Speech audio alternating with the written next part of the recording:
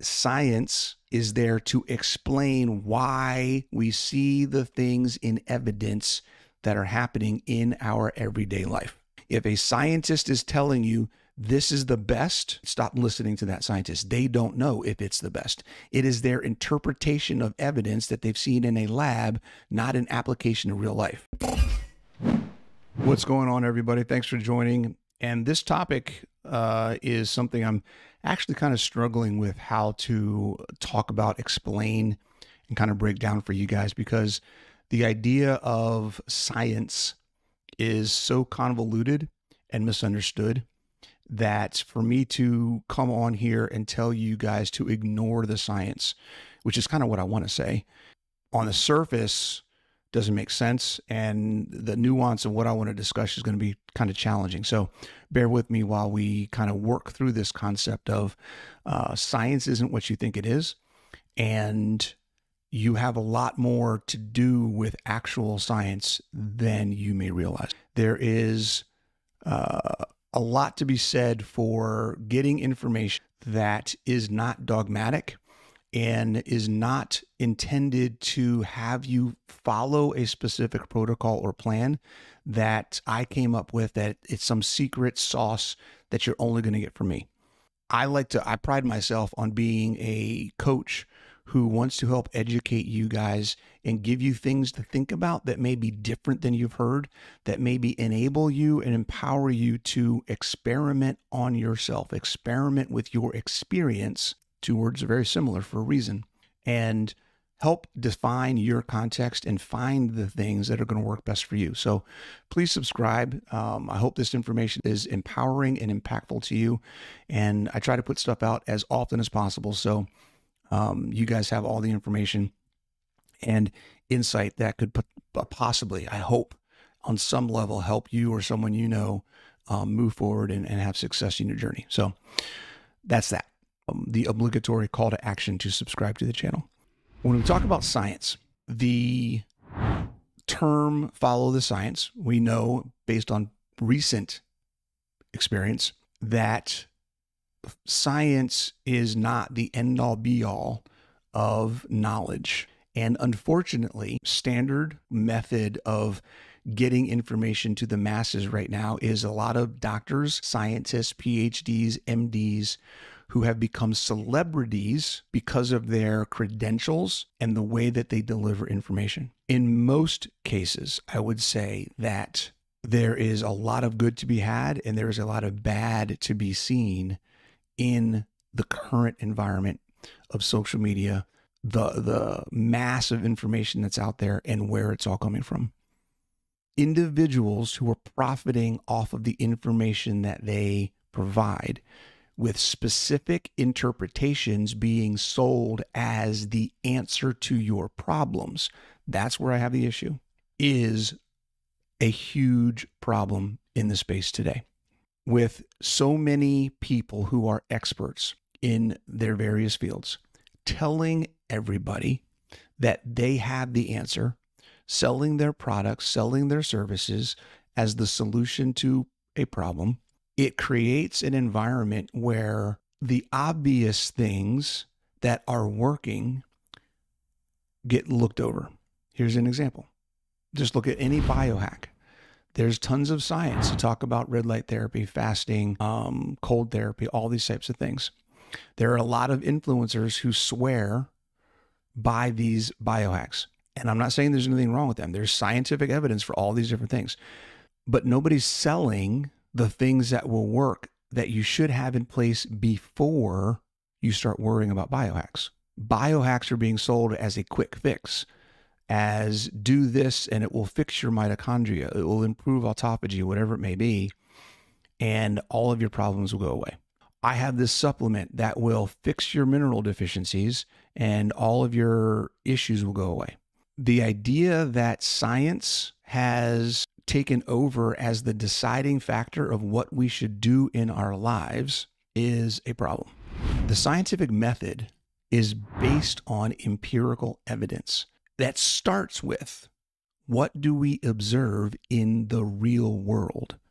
It doesn't start with, what does a study tell me I should do? That's where you guys need to understand. That's where we all need to understand as a global society. That's where we need to understand that the scientists are there to help us explain what we're seeing happen in reality. The scientists are not responsible for telling us what we should do in reality. There is a huge, huge difference. If I see in my life that when I stopped eating vegetables, every aspect of my health improved, then I don't give a crap what any single other person in the world tells me that they find in a study that X, Y, or Z is the way things are. Bullcrap.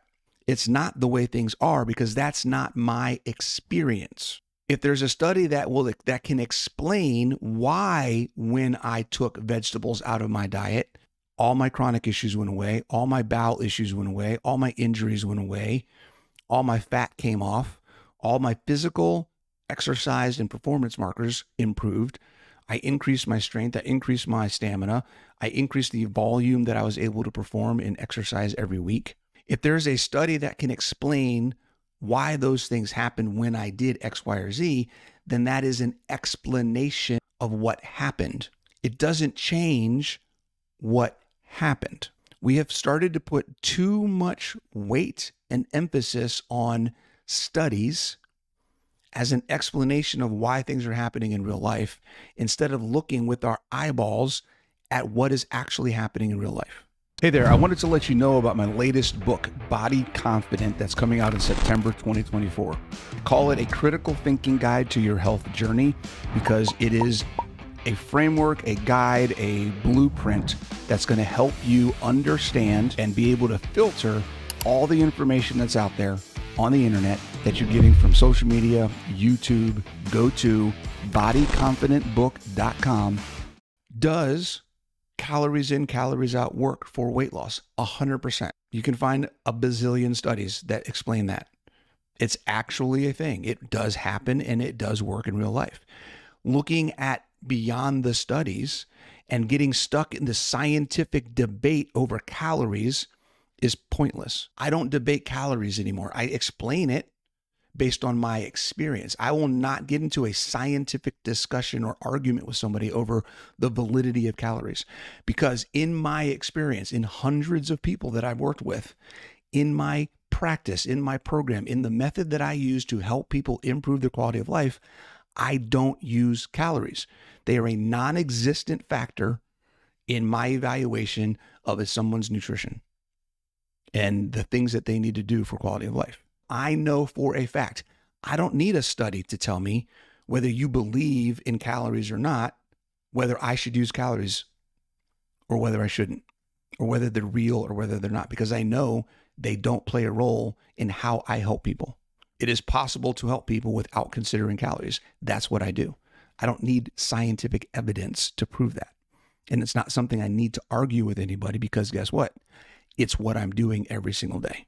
So this is a little bit of a rant. This is a little bit of I want to help everyone wake up a little bit and realize that science is not there to determine what we do. Science is there to explain why we see the things in evidence that are happening in our everyday life. If a scientist is telling you this is the best, stop talking, stop listening to that scientist. They don't know if it's the best. It is their interpretation of evidence that they've seen in a lab, not an application in real life.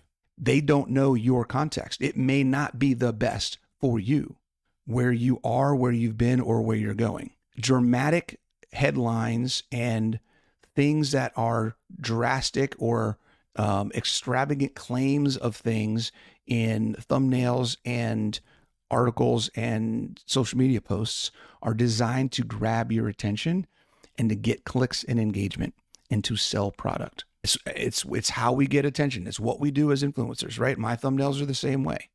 The difference is when you get into the actual content, are they telling you as an explanation of how things work, or are they telling you the science says this, so that means you should do this?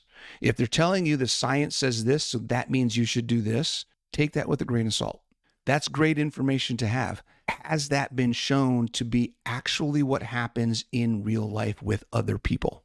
If they can't show this is what happens in practice, what is the clinical evidence?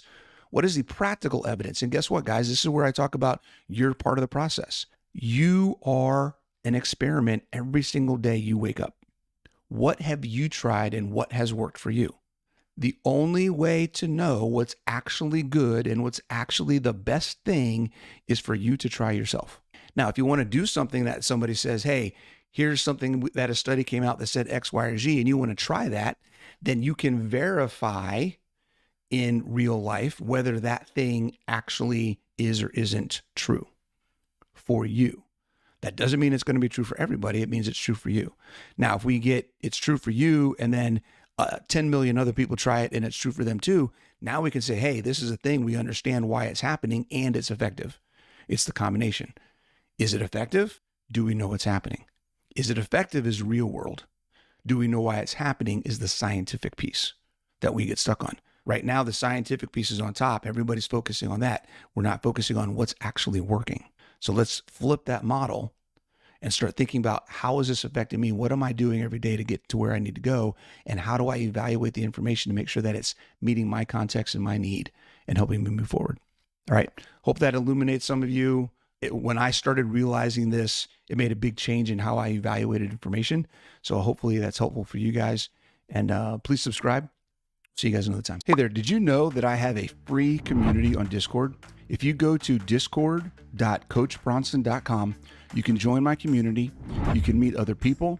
You can engage in a group of individuals who are all searching for and having success in finding their context and the solutions that will work best for them. Hop yourself in there, discord.coachbronson.com. See you soon.